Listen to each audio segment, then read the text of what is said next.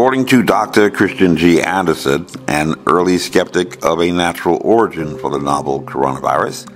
but who had rather abruptly, within a span of just a few short days, moved to describing such theories that had been shared by some 28% of Americans by April 2020 as crackpot conspiracies, an opinion, according to survey analysts at the Pew Research Center, held most strongly by those who lack advanced educational attainments. Detailed understanding of how an animal virus jumped species boundaries to infect humans so productively will help in the prevention of future zoonotic events. This was the official position of Dr. Anderson by April 2020, a position upon which he would later amplify in September 2021, over a year and a half later, agreeing with over 20 other scientists that failure to comprehensively investigate the zoonotic origin through collaborative and carefully coordinated studies would leave the world vulnerable to future pandemics arising from the same human activities that have repeatedly put us on a collision course with novel viruses. Around that same time in April 2020, according to the Pew Research Center, misinformation about the COVID-19 pandemic had spread, and many Americans had encountered conflicting narratives about how the new coronavirus originated. And yet, over a year later, in May 2021, according to the American president, the U.S. intelligence community had coalesced around only two likely scenarios, but had not reached a definitive conclusion on this question. Described thusly, while two elements in the IC lean toward the former scenario and one leans more toward the latter, each with low or moderate confidence, the majority of elements do not believe there is sufficient information yet to assess one to be more likely than the other, prompting a 90-day task to redouble efforts to discover which of the two scenarios was more likely. And even today, according to reporters at the Wall Street Journal, more than 3 years after the start of the global pandemic, there has yet to be a comprehensive forensic investigation into its origins. With more than 1 million Americans dead from COVID-19 and an estimated 15 million dead worldwide, that's inexcusable, they say. According to the Wall Street Journal, even today, some believe the novel coronavirus probably escaped from a laboratory in Wuhan. Others maintain the virus first jumped to people from caged animals at a Wuhan seafood market. What is the truth? Yet, according to the BBC, in July 2020, traces of COVID-19 had been found in sewage samples from Spain, Italy, and Brazil, which predated its discovery in China. A preprint study, which has not yet been peer-reviewed, claims to have found presence of SARS-CoV-2 genomes in a Barcelona sewage sample from 12 March 2019. And the global study regarding the origins of the novel coronavirus completed by the World Health Organization in February 2021, just before the first anniversary of the pandemic, had confirmed that fact. Indeed, traces of the novel coronavirus had been found in sewage samples in Barcelona some 6 months before apparently a once-in-a-lifetime condition had coincided to set off a global pandemic that lingers today. A curious set of coincidences that now even Dr. Anderson claims was not just a single but a double zoonotic evolution in the vicinity of the Wuhan wet market, and from which it appears to be the elderly, over age 65, with at least 4 comorbidities to have been found to be the most vulnerable, accounting for over 90% of the American fatalities. Just as at the beginning of the public health crisis, 1,800 teams of at least 5 epidemiologists from the World Health Organization had not only concluded to be the most vulnerable to the lethal effects of the novel coronavirus, but had also advised expressly almost a year before the availability of the amazingly safe and effective vaccines. There are guidelines for elderly care, specifically targeting prevention in individuals and guidelines for elderly care, specifically targeting prevention in individuals and introduction of COVID-19 to nursing homes, identifying expressly the elderly as the most vulnerable age cohort, a topic raised in litigation against the nation's only physician serving as a state governor during the pandemic, and litigation that made not even one mention in the news story, and litigation that Dr. Ralph Northam, M.D., had in April 2021 moved to dismiss after successfully evading service of the complaint for the sheriff for the city of Alexandria, which would suggest that undoubtedly they knew the tale of the tonics to which they had placed their signatures. As was said by the Attorney General for Israel during the 1961 trial of Adolf Eichmann, after his capture and extradition from Argentina, where he had escaped for some 15 years. And on the anniversary of the pandemic declaration, the American president had assured us all that we know what to do to beat this virus. Tell the truth, follow the scientists and the science, work together, put trust and faith in our government to fulfill its most important function, which is protecting the American people. No function more important. Follow the scientists and the science. In this video series, we have explored a variety of subjects related to the origins of the novel coronavirus, which Burgess Sorensen, Andres Sussrud, and Angus George Dalglish had observed what they had described as an etiology, or origin cause, that was apparently quite singular, unique, strange, and about which they had believed the logical course was to address this phenomenon through developing a clear understanding of an elusive problem about which even the WHO director had lamented to the United Nations at the end of December 2021 as the amazing and effective vaccines were finally being made available, saying, "Surely we have learned by now that we underestimate this virus at our peril." Even Dr. Rochelle Walensky has said this virus isn't stupid, while Dr. Anthony Fauci has admitted that this virus has fooled us before. And in the last segment, we had the opportunity to engage in what intelligence analysts describe as an association matrix analysis, identifying trace contacts or close associates of the person that had been identified early as America's most trusted voice in separating fact from fiction. And far more than the controversial British zoologist Peter Daszak,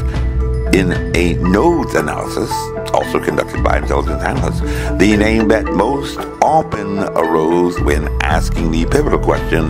who was the last found to be playing with the coronaviruses, was that of one Ralph Baric, the author of several reports on work with recombinant and chimeric coronaviruses before the pandemic, and applying for patent protection, curiously, within a reasonable time just before not only the emergence of the novel coronavirus that affects the world now and remains unresolved, but also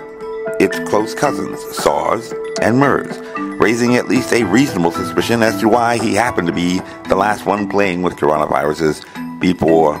suddenly outbreaks appear throughout the world. But in this segment, the critical question that had curiously remained just as elusive as the still unknown zoonotic source, about which some 1,800 teams of at least 5 epidemiologists who had investigated the outbreak in China had concluded, since the COVID-19 virus has a genome identity of 96% to a bat SARS-like coronavirus and 86 to 92% to a pangolin SARS-like coronavirus, an animal source for COVID-19 is highly likely. Pangolin and bat would certainly conform to the description of a chimeric coronavirus, about which Barrick's works had been concerned when he had applied for a patent for methods for reproducing recombinant coronaviruses in 2002, just 1 year before the emergence of SARS in Hong Kong, and during which his application had stated a helper cell for producing an infectious replication defective coronavirus, or more generally, nidovirus. Particle cell comprises A nidovirus permissive cell, B, a nidovirus replicon RNA comprising the nidovirus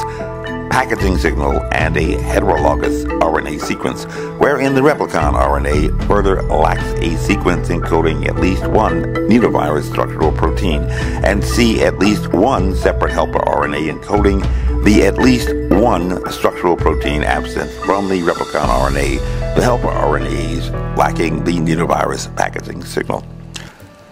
And within just a year after his pioneering work in science, that low to moderate risk of a potentially dangerous biohazard would indeed erupt, as Karen Sullivan had described in the Public Health journal contemporaneously. Severe acute respiratory syndrome, SARS, emerged recently as a new infectious disease that was transmitted efficiently in the healthcare setting and particularly affected healthcare workers, HCWs, patients, and visitors. The efficiency of transmission within healthcare facilities was recognized following significant hospital outbreaks of SARS in Canada, China, Hong Kong, Singapore, Taiwan, and Vietnam. The causative agent of SARS was identified as a novel coronavirus, the SARS coronavirus, an outbreak intriguingly self-limiting to nosocomial settings, hospitals, and finding no wider community spread, a signature characteristic of later infections arising from its closest relatives MERS as well as SARS, CoV-2, and prompting deeper inquiry regarding the true nature of what has popularly been described as a highly contagious disease, despite not finding even one trace contact study being able to validate a secondary attack rate of at least 60%. In fact, when examining some 139 household trace contact studies of the Omicron variant, a report recently published in the Journal of American Medical Association had found only a 43% secondary attack rate under the most optimal conditions for human-to-human transmission, or as reporters at The Atlantic had described the findings, a person would have a better chance at winning a coin toss than catching the Omicron variant, the most transmissible variant yet, from their cohabitating roommate, lover, spouse, family member, or significant other, which does not conform even to the anecdotal definition of a highly contagious disease, an anomaly that had spawned a request for information to the White House in March 2021 under the Freedom of Information Act to determine whether or not this standard metric for transmissibility risk was in fact classified information, because the public presentation had appeared to defy any conventional understanding of the etiology and nature of this novel coronavirus. Especially since the works of Martin Blaser in 1982, it has been known, at least in the scientific community, that a super spreader event, as have been alleged to have occurred throughout the pandemic, would have required as a prerequisite the presence of a highly contagious disease. Validated highly contagious disease, which would satisfy the threshold of at least 60% in secondary attack rate, the secondary attack rate of the validated highly contagious disease smallpox. Yet upon examination of some 55,924 laboratory-confirmed cases in China, 19 times more cases examined than had yet been reported in the entire United States by mid-March 2020. Some 1,800 teams of at least 5 epidemiologists had found a secondary attack rate of under 5%, ranging between 0.9% and 4.8%, 12 times too low to validate the presence of a disease being transmitted from person to person, and prompting the clinical conclusion, by those epidemiologists that it is not clear whether this correlates with the presence of an infectious virus. A finding revalidated in October 2020 in the largest sample size trace contact study performed to date on that original strain, over 3 million laboratory-confirmed cases in India, that found only a secondary attack rate of 4.6%. And if so, such a virus could neither escape from a laboratory or zoonotically evolve into a pandemic, as on all evidence has occurred, resulting in what the Wall Street Journal has estimated to have caused over 15 million fatalities worldwide, a figure exceeding the official total recorded by the World Health Organization by at least twofold, and even eclipsing the works of Adolf Hitler in 2 years of a Holocaust. The American president has said, "We know what we need to do to beat this virus. Tell the truth. Follow the scientists and the science. And so adhering to an inductive scientific method rather than deductive, and based upon examination of empirical observations to infer general conclusions, and engaged in the resolution of anomalies, the business of science, according to Thomas Kuhn, professor of the philosophy of science at Harvard University years ago. At least Martin Blaser had posited that the other metric of risk that might give rise to a superspreader event, which has been alleged to have been the impetus for lockdowns and closures of churches, businesses and schools, social distancing, masks, will be found in a sufficiently low infectious dose, which, at least according to Jean Maguire Van Seventer and Natasha S. Hochberg in the International Encyclopedia of Public Health, second edition, should not exceed 15 particles, just 15 particles like chickenpox, a validated highly contagious disease with a secondary attack rate of 90%, one of the most highly contagious diseases known to mankind, with which, curiously, Dr. Rochelle Walensky had compared to the Delta variant upon its emergence, which should have precluded the emergence of an even more transmissible variant being at the wall.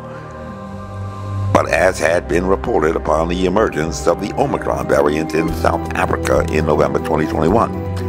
unless that new emerging variant of concern, Omicron, had attained the practically impossible rate of 100% in secondary attack rate. Everyone exposed to the virus is infected, which clearly has not found any evidence, therefore, as of yet. And yet, according to the CDC, as of their latest update on May 7, 2021, the infectious dose of SARS-CoV-2 needed to transmit infection has not yet been established. Following this logical methodology and scientific-based inquiry that had been proposed by Martin Blaser in 1982, it would reasonably appear that although extraordinarily rare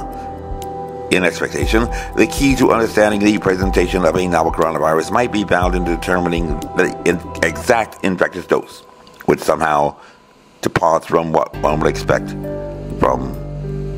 just simple observation of the secondary attack rate, and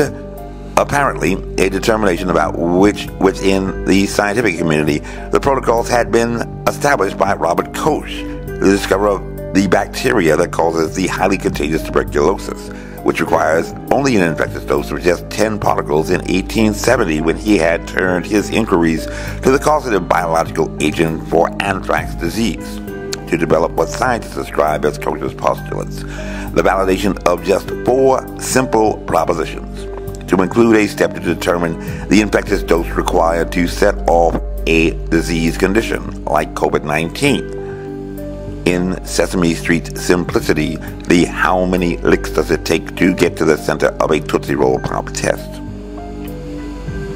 but which, for whatever reason, was not a priority even with the declaration of a pandemic, as neither were following up on trace contacts,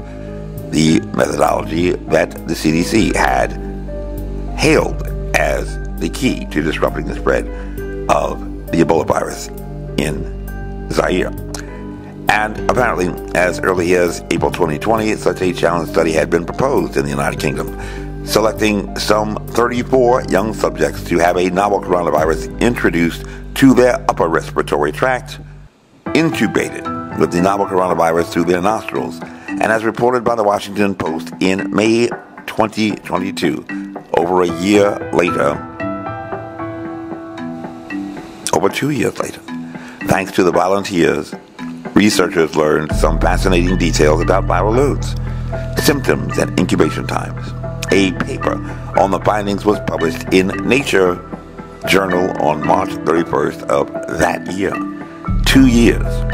into a pandemic, and over 1 year after the amazingly safe and effective vaccines had been developed and distributed worldwide. But at least according to many in the scientific community, knowledge of the infectious doses prerequisite knowledge to develop an effective vaccine. without the requirement for a large sample size phase 3 clinical trial, in which apparently over 80% of Americans have volunteered to participate. According to Berger Sorensen, Andres Susrud, and Angus George Daglish, who had apparently pioneered the effort to develop a complete understanding of the etiology of the novel coronavirus that appeared to them to possess an etiology that they had described as quite particular. Unlike conventionally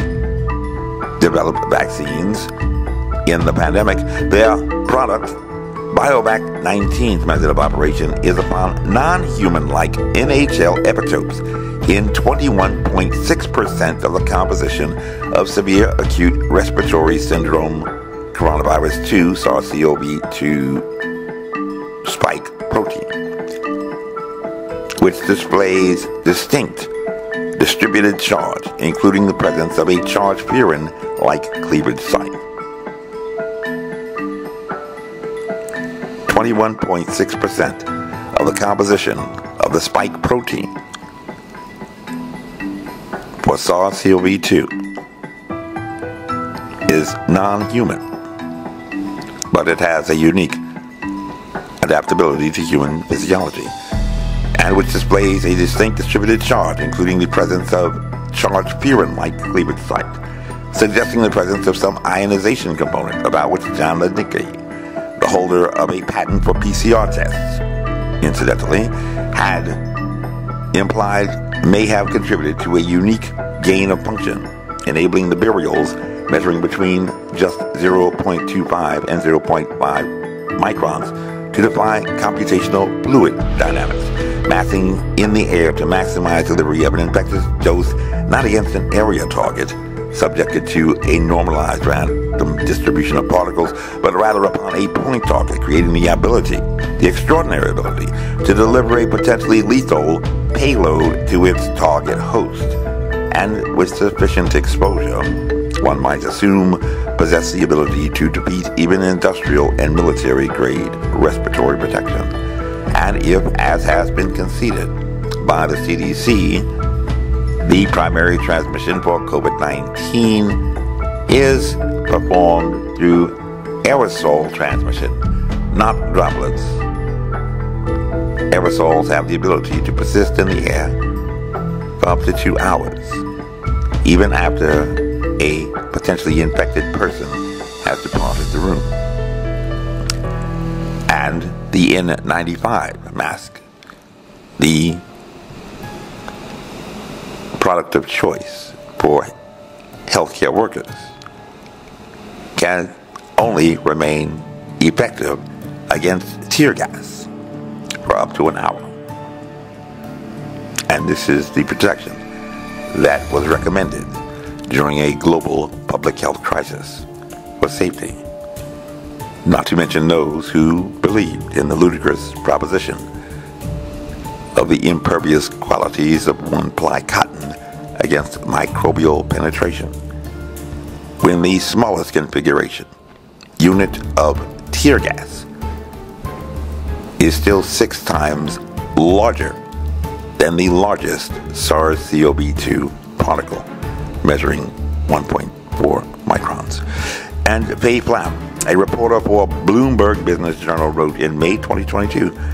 about the 34 volunteers for the challenge study. At the time, nobody knew how long it would take to get vaccines tested and approved. Challenge trials have been used to study malaria and influenza, and look like a possible shortcut to speed up arrival of a COVID-19 vaccine. For me, the experience would have led to a series of great stories. Journalists do far more dangerous things for work. And apparently, Ms. Flam, a Bloomberg Opinion columnist and host of the podcast Follow the Science, who has written for The Economist, The New York Times, The Washington Post, Psychology Today, Science, and other publications, was wholly unaware of the work conducted by John Lednicky, in preprint at first in January 2021, who, as a scientist, was aware that there was no need to risk the lives of 34 volunteers at all any longer because of advancements in biomedical research, with which E6 Vero cells could be used to replace the requirement for human guinea pigs in a challenge study. According to Christian Anderson, regarding this uniquely adapted to human physiology coronavirus, both the polybasic cleavage site and 3 adjacent predicted O-linked glycans are unique to SARS-CoV-2 and were not previously seen in lineage B beta coronaviruses, suddenly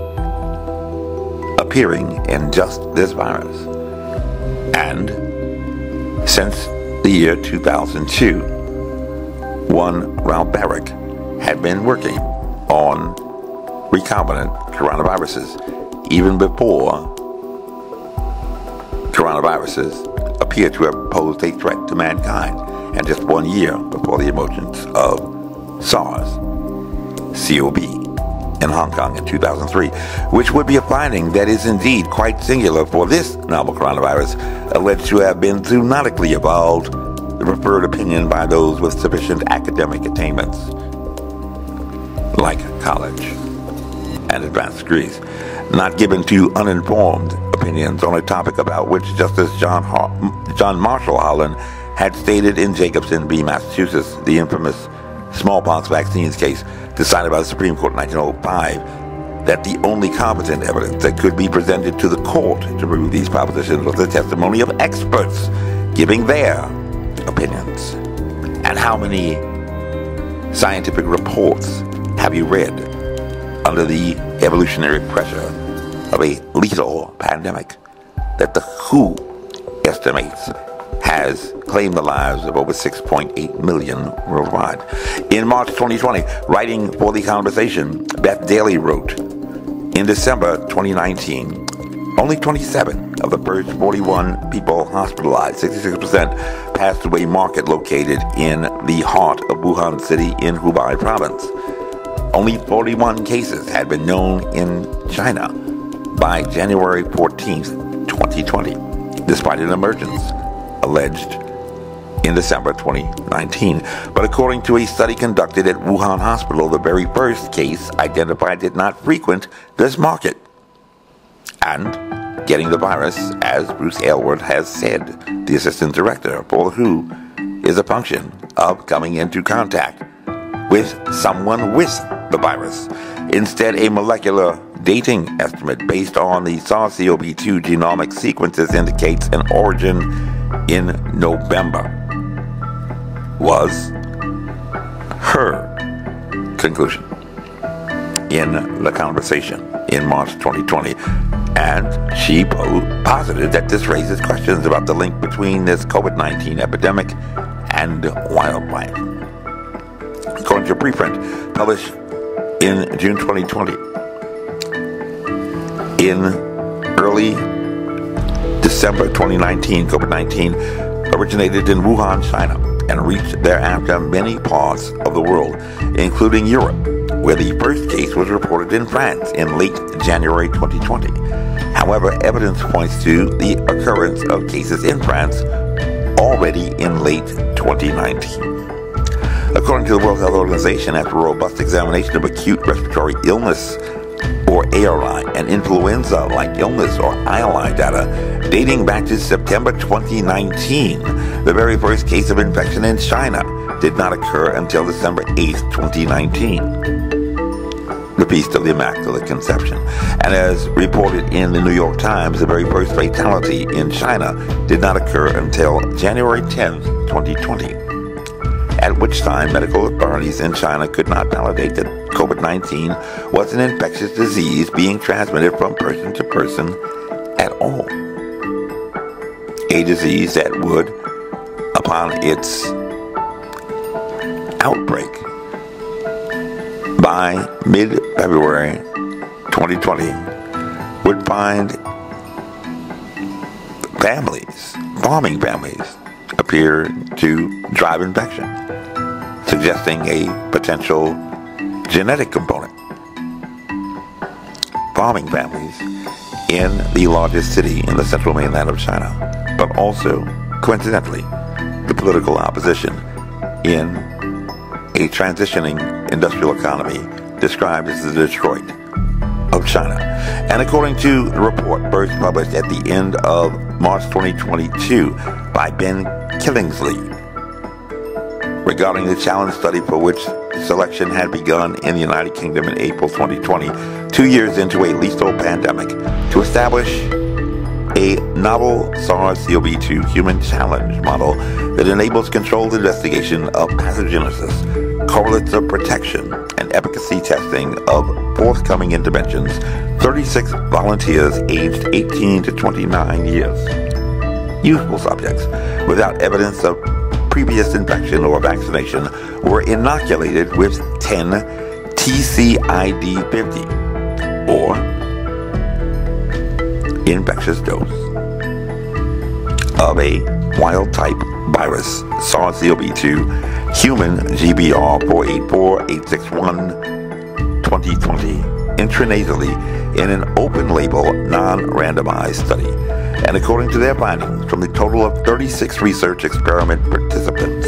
only 18, about half, became infected with viral load, VL, rising steeply and peaking at about 5 days after inoculation. Just around 50%, which is less than the threshold of 60% to validate the presence of a highly contagious disease. And after being subjected to a challenge study in which the virus had been intranasally subjected to the participants,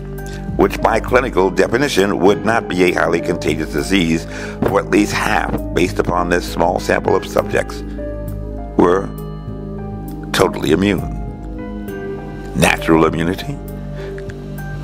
And according to this challenge study, viable virus was recoverable from the nose up to 10 days after inoculation on average. There were no serious adverse events. Mild to moderate symptoms were reported by 89% infected participants, beginning 2 to 4 days after inoculation. 2 to 4 day incubatory period, consistent with other findings, whereas 11% participants remained asymptomatic, no reportable symptoms, which are distinct from signs. Asymptomatic signs of infection: anosmia, or loss of smell, or diosmia, or olfactory sense distortions, developed more slowly in 83% of participants, representing a clear majority of those who had even managed to have been infected at all. And following the scientists like Christian Andersen, we have been led to believe that this virus that had been uncovered in sewage samples in Spain, Italy, and Brazil, which predate its discovery in China, had somehow discovered in December 2019 the optimal conditions to set off a global public health crisis involving a highly contagious disease that a challenge study failed to validate, that had been conducted over a period of 2 years into a pandemic in which, according to the Wall Street Journal, it is estimated that over 15 million people worldwide have died. And you look like an intelligent person, while the intelligence community has coalesced around only 2 possible scenarios: an escape from the lab in Wuhan, presumptively, or a zoonotic evolution in Wuhan when suddenly ideal conditions were created for this threat to no one, even in Barcelona in March 2019, had suddenly become a threat to all of mankind. On January 31st, 2020, in an email to Dr. Anthony Fauci, similarly, Dr. Christian G. Andersen of Scripps Research Center had written the unusual features of the virus make up a really small part of the genome, less than 0.1%, so as to look really closely at all the sequences to see that some of the features potentially look engineered. Dr. Andersen added, Eddie, Bob, Mike, and myself all find the genome inconsistent with expectations from evolutionary theory. 4 scientists examining the genome, electron microscopes, not just persons with uninformed opinions, had concluded that the genome was inconsistent with the expectation of evolutionary theory. Be you a creationist or evolutionary scientist, biologist. And upon receipt of this critical email, before Dr. Andersen would soon reverse his position to become the leading advocate regarding the zoonotic evolution theory, Dr. Anthony Fauci had transmitted to his deputy, Dr. Hugh Auchincloss, an email marked as urgent and stating with emotion, "It is essential that we speak this AM. Read this paper as well as the email I will forward to you now. You will have tasks that must be done today, a Saturday, for a government employee." According to Al Jazeera, Anthony S. Fauci, MD, has become the trusted voice in the United States in separating fact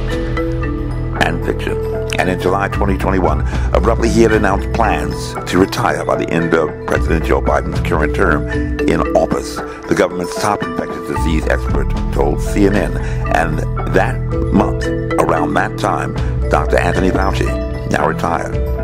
the most highly compensated federal employee, who shall be inevitably the most highly compensated retired employee. "I keep an open mind and say that we should consider all possibilities until we definitively prove one," he said. "But I,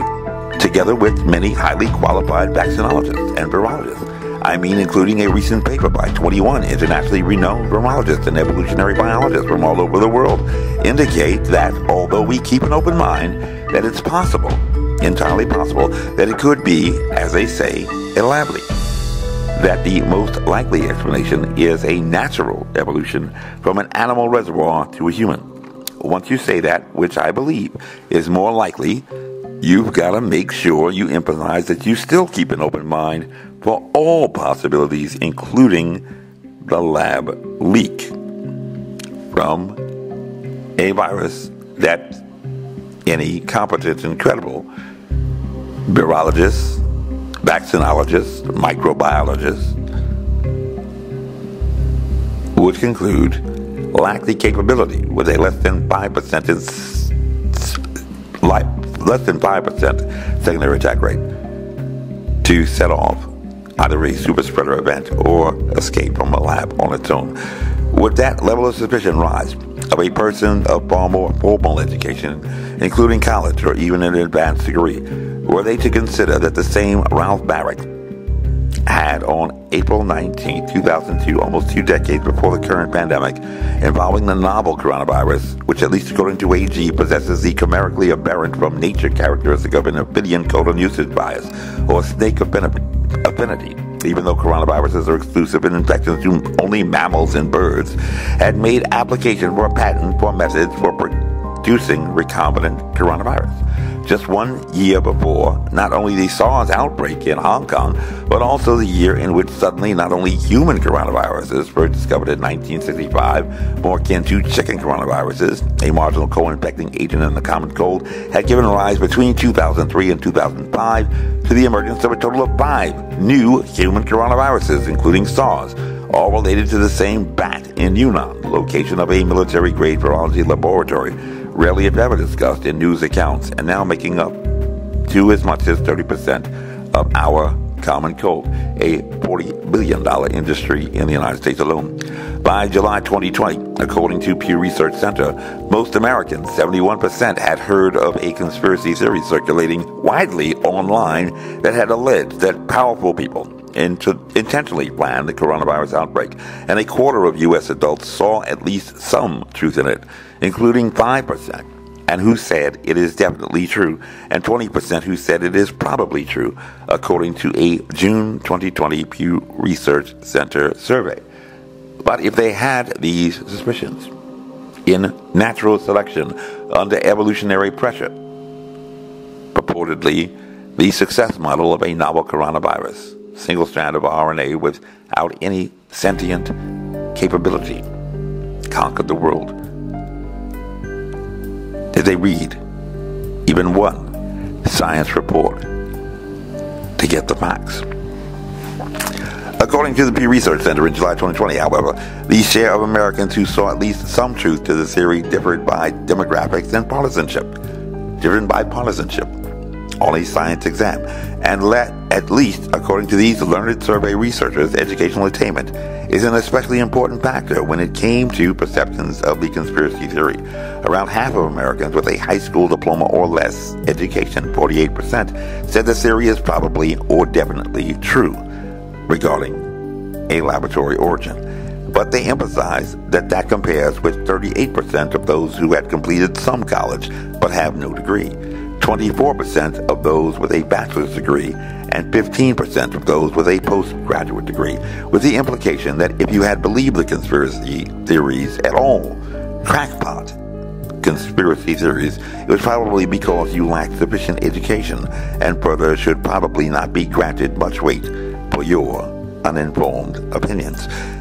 At the end of December 2021, the WHO director had told the United Nations that surely we have learned by now that we underestimate this virus and our own peril. I believe it's one of the most ghostly manifestations that I have ever seen. Whether it is real or simply conjecture, one of those things that people seeking to find some mystery to fool themselves into believing, but with some other perfectly rational cause, is a question that only you can answer with your capacity to reason and discern. Impossible? So was Xeroxing and holography in just a few short years ago. In fact, so were videotape replays like the ones you're watching right now. People have been proclaiming the marvels of science for thousands of years, and maybe one day we shall finally discover the origins of this novel coronavirus. What a tremendous gain that would be for science, and what a tragic loss, however, for storytelling. Be sure to join us next time as we continue with the events evolving in science in a near-ending pandemic termination that has, as of yet, with an estimated 15 million dead worldwide, leaves still many unanswered questions, including exactly how this virus that isn't stupid had, without a prescient, sentient thought, and merely through natural selection, managed so quickly and absolutely to have conquered the entire world in just a short span of time over rational and superior mankind. This briefing is unclassified.